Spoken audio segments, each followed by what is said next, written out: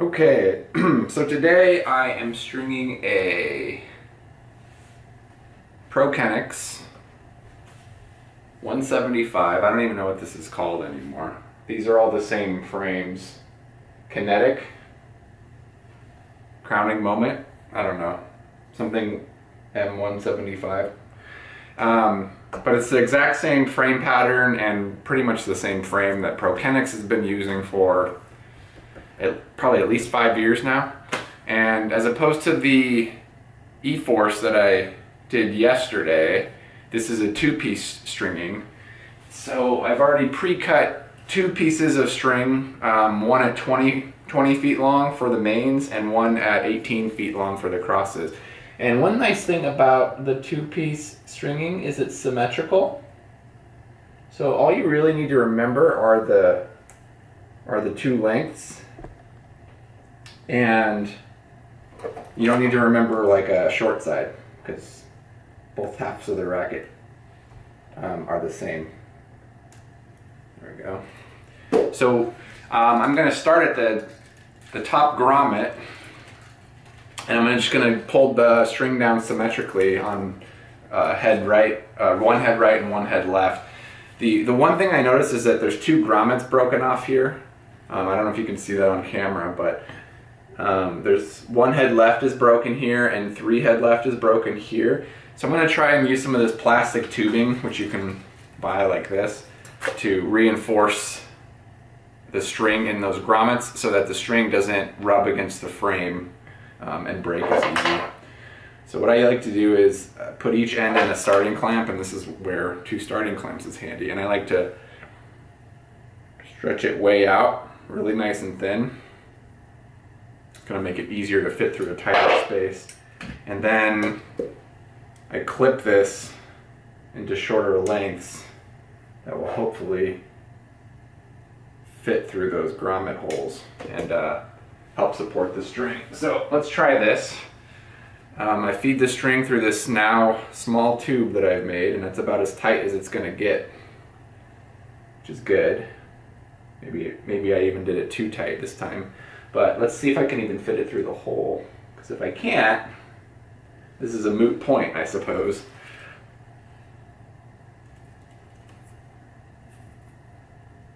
Okay. I was able to get the string through. Now, in order to do this, this is where you might need an awl, which I have here. And I have a thicker awl and a thinner awl to widen out the grommet hole a little bit so that hopefully I can fit this tube through. Okay, kind of. It's bunching up a little bit, so I'm going to widen up the other side and try not to poke myself, just to make a little bit of room for this tube. See if I can get this. Not quite. I bunched it up. I'm going to try it again.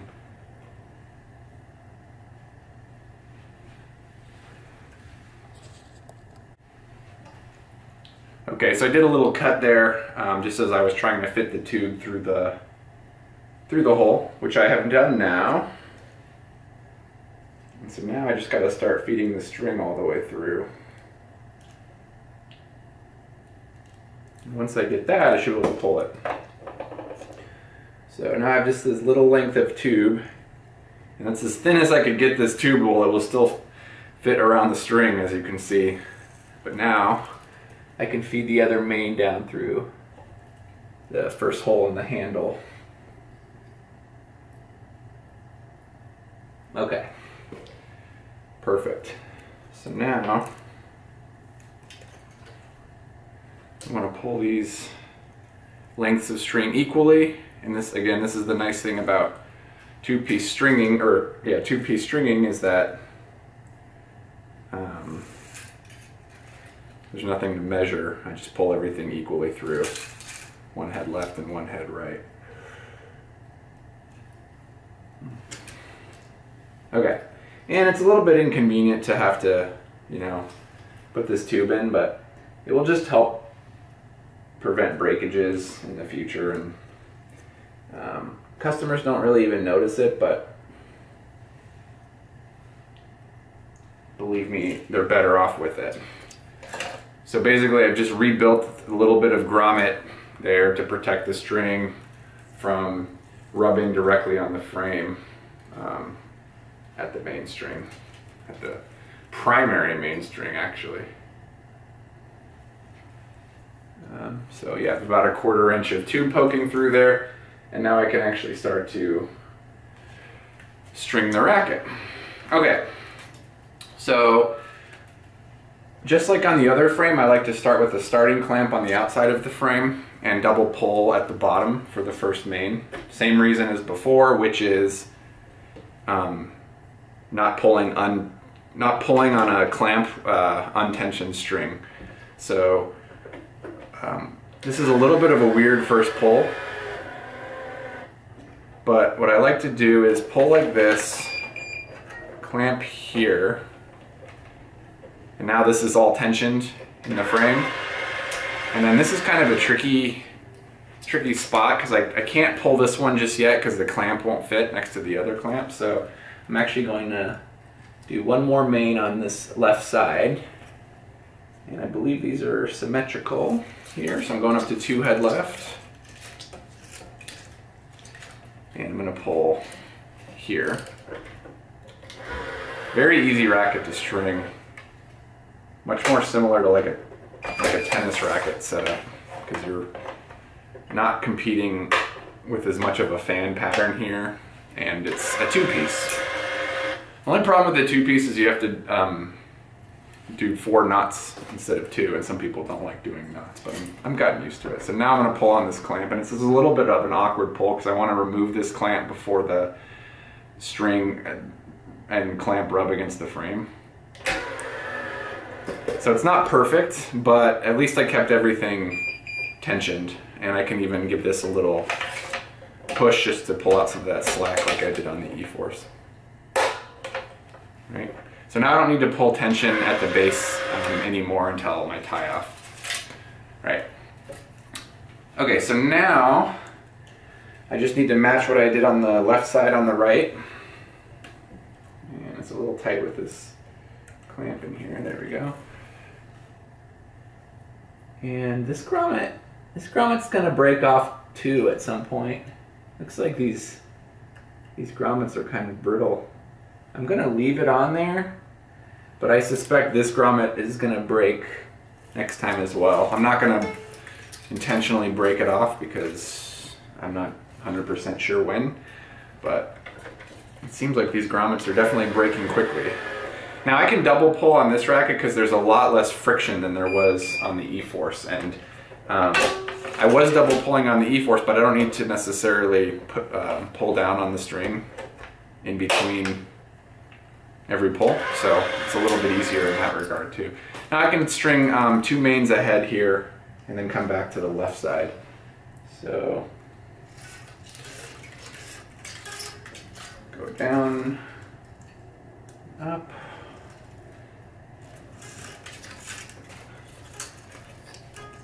So that's, I mean, it's 1 to 1, 2 to 2, 3 to 3, 4 to 4. All the first 4 holes in the throat line up with the ones in the head, so this is easy.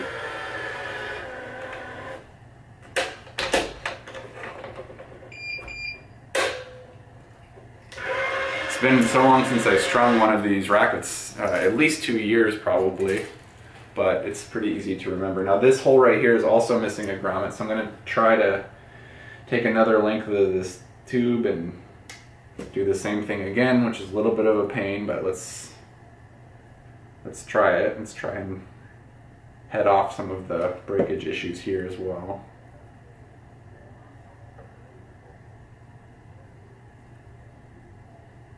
And I pulled this tube so thin that it's actually hard to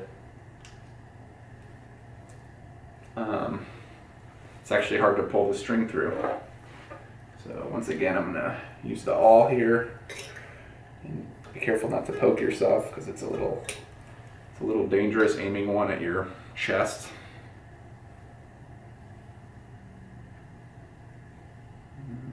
We're almost through. Okay, so that's through, and we just need to get the end of the string through, and this seems like this is going to be the hardest part of stringing this racket today, but we're almost there. Again, just pulling through enough string that we can now hold this tube back. And I'm using about 1 inch of tube here. Sometimes you can use more if you need to cover 2 grommets that are next to each other. But you want to make sure that part of it stays above the frame and actually bends at the curve of the string, because that's what holds it in place. So now I've got another 1/4 inch of protection built out there. And again, the holes line up nicely here, so there's not a lot of instruction. You're just zigzagging up the frame so far.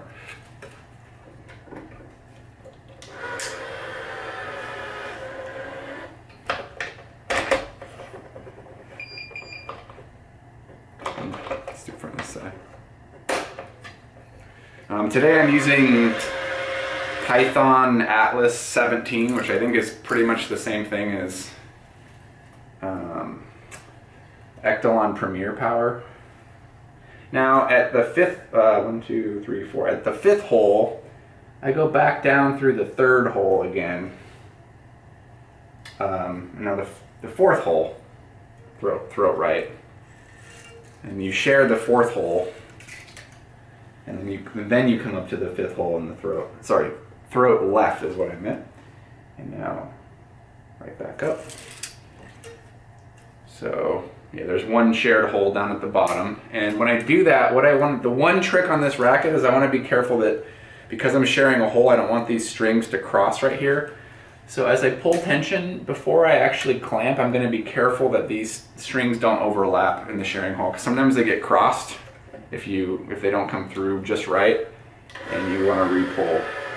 So like in this case, they actually look like they are wanting to cross. And when they do that, you have to put this string back through that hole at a different angle, or push to try and make sure that this is coming above or below the other string such that it doesn't cross when you pull tension on it. So in this case, what I'm going to do is come in from the bottom and try to push it through that way.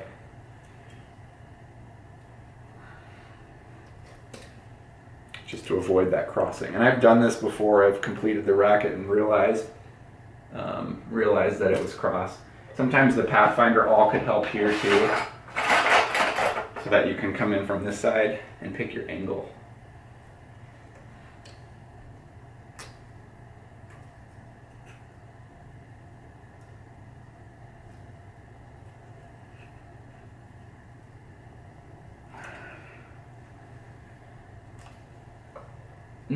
Not quite.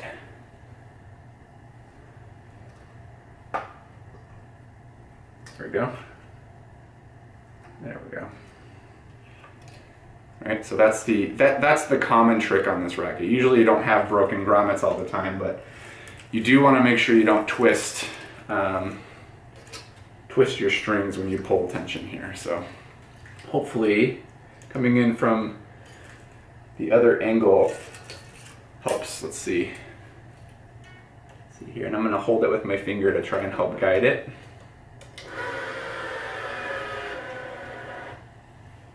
Yep. Perfect.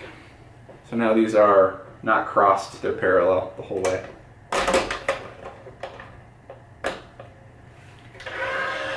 Yeah, I feel like this this Atlas 17 string from Python is Racquet World's answer to Premier Power when Echelon went out of business or whatever for a while. Before there was like a year or two where Echelon they weren't producing anything. I think they were actually like bought out by Racquet World or Racquetball Warehouse. But I think my guess is that the Premier Power is like a generic, you know, formula or whatever that was bought and made under a different name, because this feels a lot like Premier Power. And these ones didn't cross, so that's perfect. First try. Okay, So now this is the last two mains, and what's great is you don't have to skip any holes. 1, 2, 3, 4, 5, 6, 7 will be my last string, and you'll actually tie off at the bottom. So you share the 5th grommet on the bottom, going back downwards. So again, this is where you need to be careful not to overlap again, since you're sharing a hole. But you're going to pull here downward and then tie off at the bottom. So,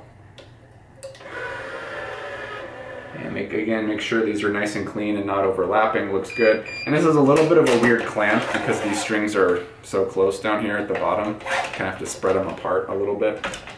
It's not ideal, but it's not really any other way to do it. You could pull a few extra pounds of tension here if you want, just to account for that. But I'm not gonna do it this time. Now you're gonna tie off at 3 hole right, 3 throat right. And I do try and, again, not overlap strings on the outside of the frame either, but it doesn't really matter on the throat because you're not going to be rubbing that against the wall, so you're not going to get string breakage. It just looks cleaner not to have them overlap.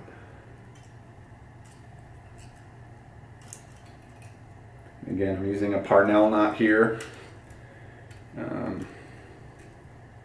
which is nice and strong and easy to tie, fairly compact, looks good, and tightens up against itself. So that's the knot I'm always tying wherever possible. So that's good.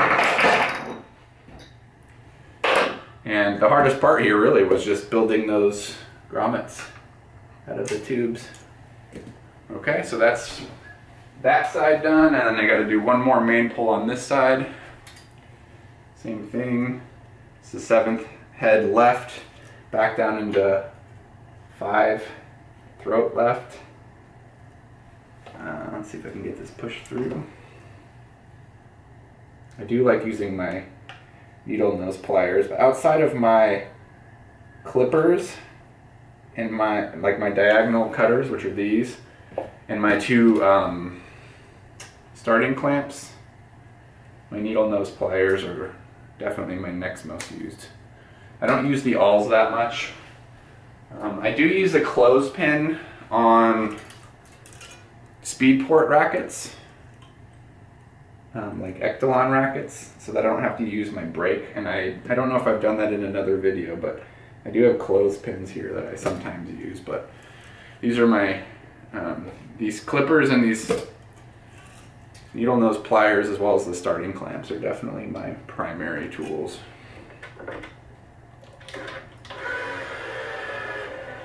And this is crossed here, so I don't like that. So I'm going to try, again, going in from a different angle. This is coming in underneath the existing string, so I'm going to try and maybe use my Pathfinder awl, see if it's any faster, and try and come in from above the other string.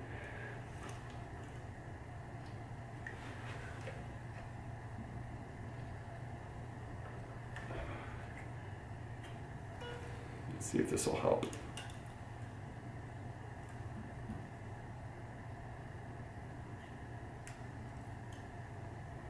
This is a little bit of a weird angle, but again, it is helpful. And sometimes a regular awl can help here too, just by making a little bit of room next to the existing string. Can make like a little bit of a friendlier path for the string to follow out. Let's see, not quite. Okay, back to the Pathfinder.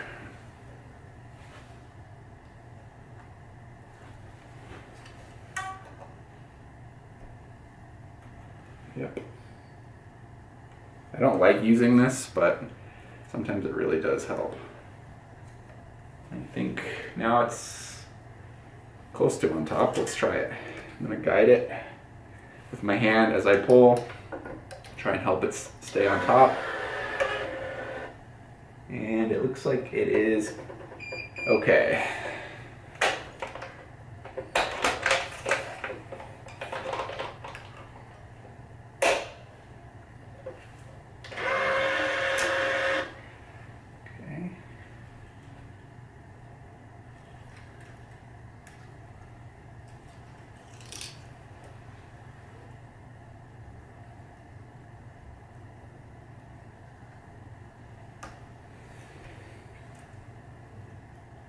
tie off. Tying off at 3 throat left now. Again, the third throat hole. Okay. Always like to use my starting clamp for extra traction. Cinch that down.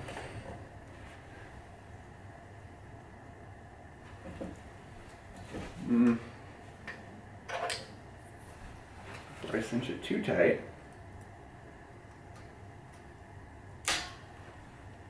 Well, I really want this to move, but I don't want to poke it. Come on.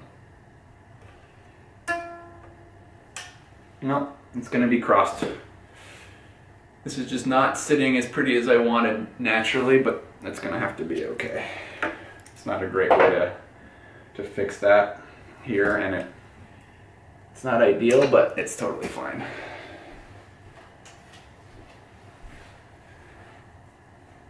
Okay, so now mains are done.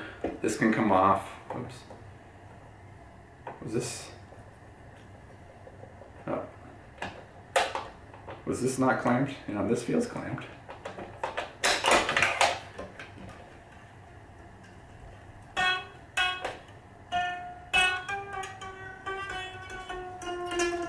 Okay. And now,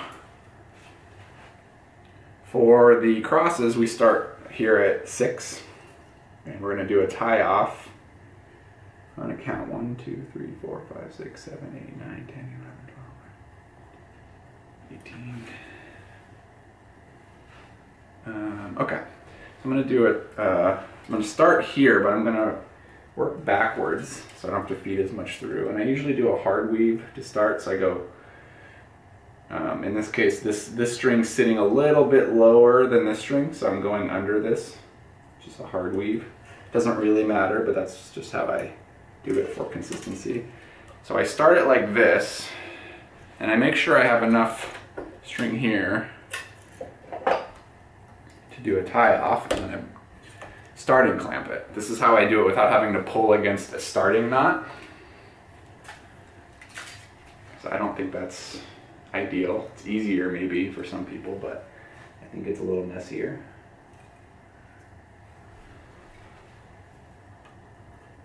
And I'll show you in just a second how I count for this.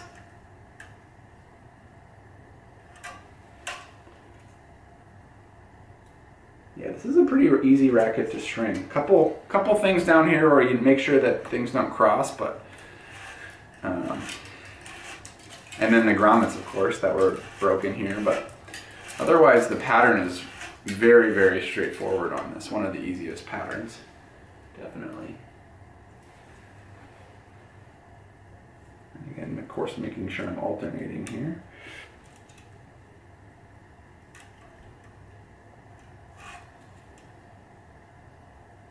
This is a nice new racket, so these grommets are still very flush against the string because they haven't stretched out too much. This is like brand new.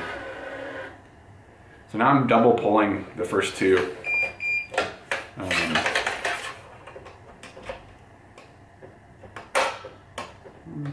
that doesn't feel tight. I'm gonna tighten this up.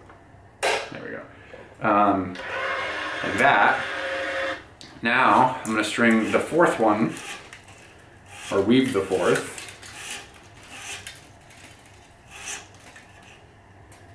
And again, when I did that, I made sure that the two rackets, or the two strings that are parallel sharing the same grommets are not crossed out here as well. So nice and clean. And now I'll string the fourth across, and I'll come back, tension the third, and then I'll come back and address the start knot. After the third main is when I usually come back. Okay, because I want the clamp to be out of the way on this side, away from the starting clamp. So now I can pull against this clamp, and notice I didn't have to pull directly against a knot, right? So now I do this, and I can now clamp here and tie off at 5 head right. And I have plenty of room here for a Parnell knot again. And again, this is just like tying off a main now. You don't need a special starting knot. You just use the same knot you've been using the whole time, which is a Parnell knot. But you do need a starting clamp in order to do that, which is really the purpose, the real purpose of a starting clamp is what I just used it for. But I tend to use both starting clamps on every single racket I string in one way or another, so I find them to be probably the single most useful tool while I string. Alright, so the knot is now done. And I can just finish doing the crosses.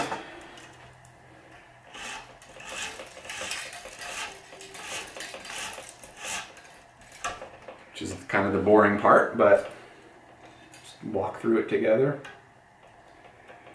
The rest is much faster. It's very straightforward now. Nothing exceptional at all. I'm just going to zigzag and ultimately tie the finishing knot this at the, I guess this is like the 8th hole from the bottom.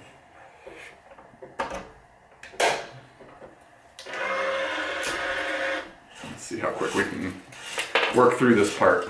Maybe not as much to explain at this point.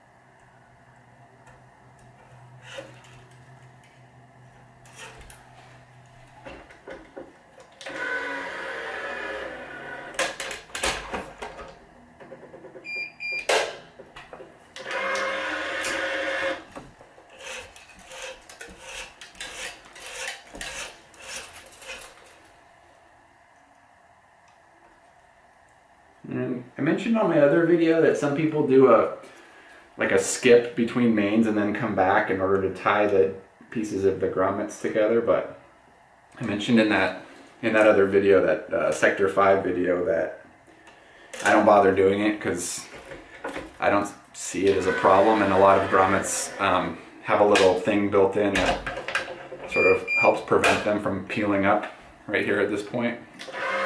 So to me that just adds extra work to stringing.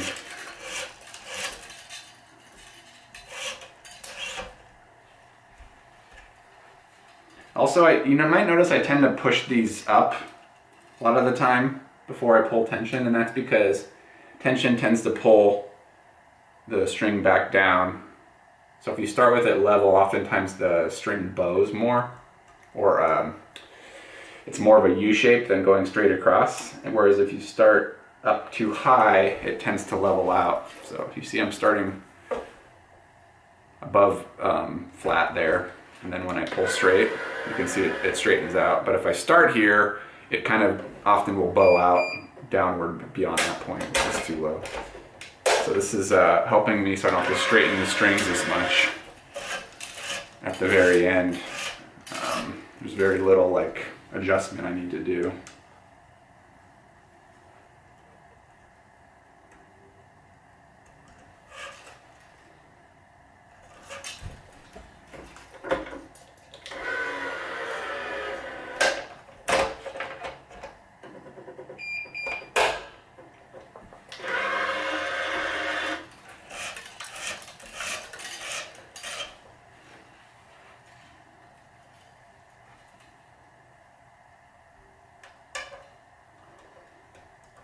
So we have about 7 more of these, and we'll tie off.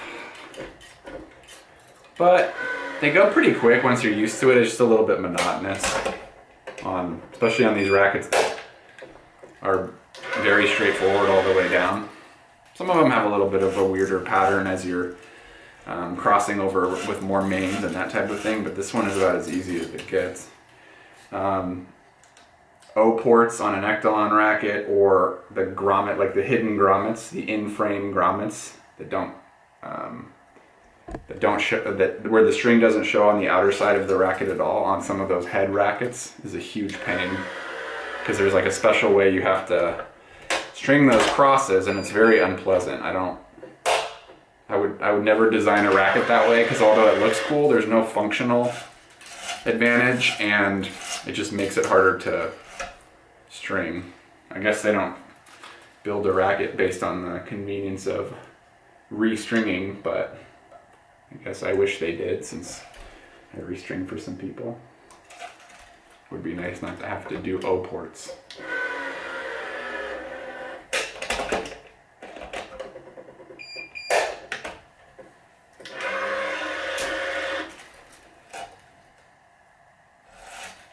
And we got 2 more minutes left. I'm gonna try and hurry so I don't have to cut. I don't know if I'm gonna make it, but we're gonna try.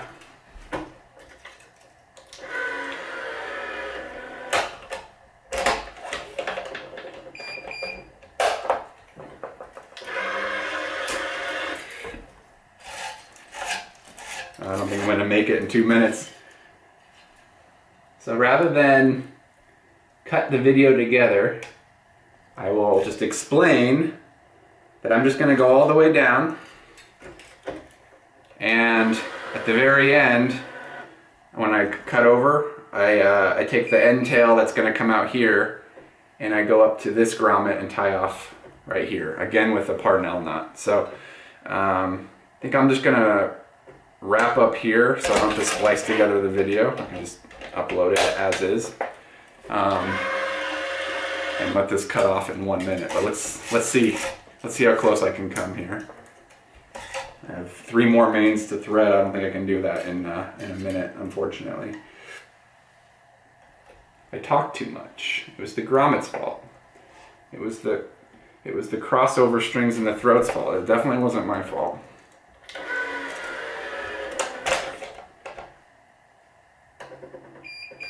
Alright, 45 seconds, come on, we got this. If it cuts off, you'll know what happened, but at least I already gave you the instruction. If this were the last one, I'd have just enough time, but I don't think so.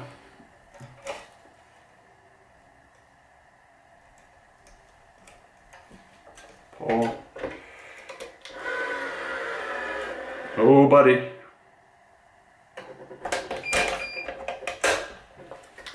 All right.